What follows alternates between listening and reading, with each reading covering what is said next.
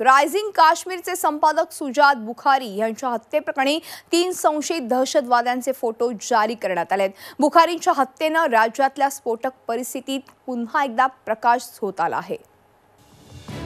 श्रीनगरमध्ये ईदच्या आधी रक्तपात, रायझिंग काश्मीरचे संपादक शुजात बुखारींची हत्या, दहशतवाद्यांचा भ्याड हल्ला, बुखारींचे 2 अंगरक्षकही ठार।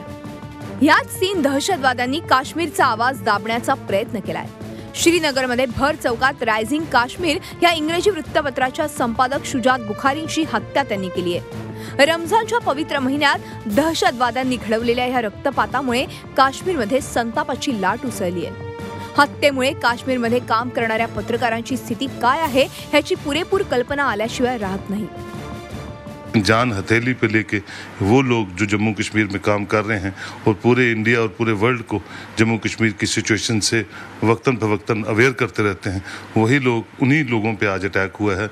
मैं समझता हूँ आज पूरी बिरादरी हमारी जो है वो दुख में है और ये ऐसा इररिपेयरेबल लॉस है जिसकी भरपाई कर पाना, शुजात बुखारी साहब की भरपाई कर पाना मैं समझता हूँ बहुत मुश्किल है, नामुमकिन सी बात है। शुजात बुखारी काश्मीरमध्ये गेली 35 वर्ष पत्रकारिता करत होते। बुखारी रायझिंग काश्मीर ह्या स्थानिक इंग्रजी दैनिकाचे संपादक होते। त्याआधी जवळपास 15 वर्ष ते द हिंदू या इंग्रजी वृत्तपत्राचे ब्युरो चीफ म्हणून काम करत होते। गेल्या दशकभरापासून भारत आणि पाकिस्तानमधील तणाव कमी करण्यासाठी बुखारी सातत्याने प्रयत्न करत होते। दोन्ही देशातील शांती प्रक्रियेत पडद्यामागे काम करणाऱ्यांमध्ये बुखारींची महत्त्वाची भूमिका होती।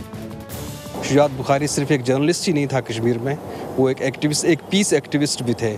मेरे ख्याल में ट्रैक 2 के सतह पर और कश्मीर में जो है डिफरेंट जो रीजन्स कश्मीर के हैं उनको आपस में बातचीत के लिए एक टेबल पर ले आने के लिए और दुनिया में भी काफ़ी जो पाकिस्तान भी वगैरह भी उन लोगों को भी जो है पीस का एक मतलब उसको समझाने के लिए भी जो उन्होंने काफ़ी काम किया। दहशतवाद्यांनी शांतीदूताला रस्त्यातून बाजूला करण्यासाठी हे हत्याकांड घडवून आणलंय। या हत्येनंतर आता राजकारणही तापू लागलंय। राज्य सरकार कायदा सुव्यवस्था राखण्यात पूर्णपणे अपयशी ठरल्याचे आरोप होऊ लागलेत।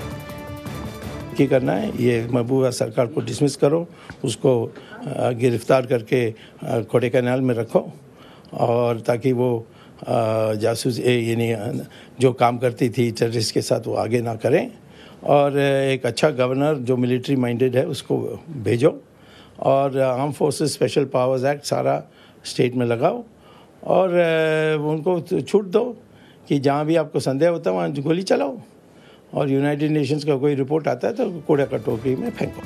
काश्मीरमध्ये गेल्या काही वर्षात 12 पत्रकारांवर हल्ले झालेत। सामान्य नागरिक तर दररोज दहशतवाद्यांच्या कारवायांचे बळी पडतायत। गेल्या 6 महिन्यात शहीद झालेल्या जवानांची संख्याही वाढतेय। रक्तरंजित क्रांतीच्या मागे लागलेल्या काश्मीरमधल्या तरुणांची संख्याही वाढतेय। स्फोटक स्थितीवर नियंत्रण मिळवण्याचं कठीण आव्हान आता सरकार आणि सुरक्षा यंत्रणांसमोर उभं ठाकलंय। Bureau report, Zee media, Srinagar. Zee 24 तास रहा एक पाऊल पुढे।